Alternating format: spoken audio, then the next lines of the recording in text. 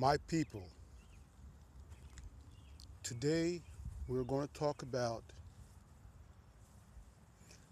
the people that believe and the one that don't. And the one that does believe but have hate in their heart for their brothers and sisters on this earth. Let me be clear. He is the truth and he is the way. And whoever follow him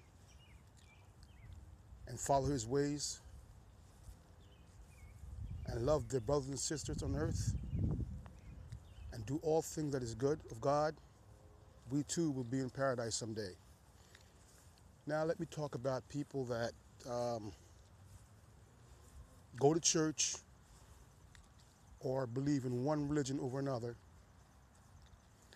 and say that they believe in God, but then they hate someone for the color of their skin. They're no different than the KKK. The KKK believe that they're the superior people on this earth. But they also believe in Christ. And we know that they don't believe. We know that they don't believe in God, because the God that they believe in is hate. And we all know that our God is of love, is of compassion.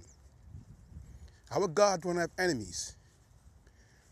He embraced all people, all religion. So for you guys out there that really believe in God, but you hate this person because he's white, or you hate this person because he's black, or you hate this person because of their religion, or whatever the case may be, put down your Bible, because you're reading the wrong Bible. You're reading the Bible of hate. You're reading the Bible of confusion. We should not preach about the black man, the white man. We should preach about our brother man, our brothers and sisters. We should preach about love.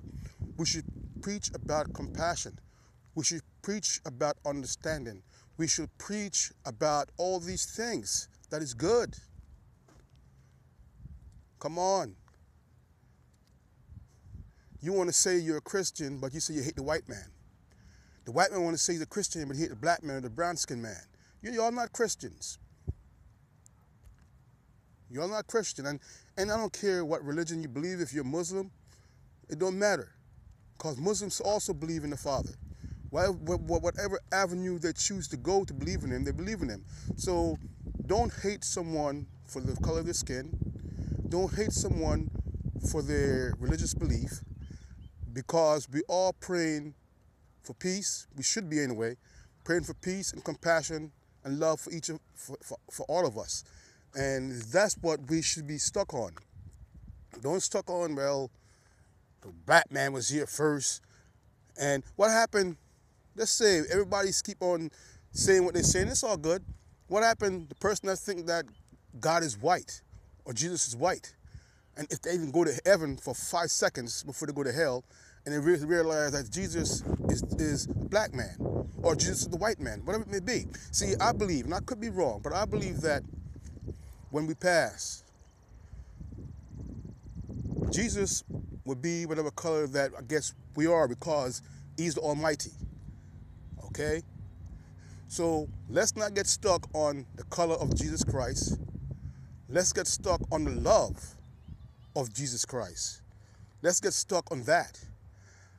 If we all try to do our part here on earth and do what's right on earth for our brothers and sisters and cut out the hatreds in our heart, let's live as one, man. Come on.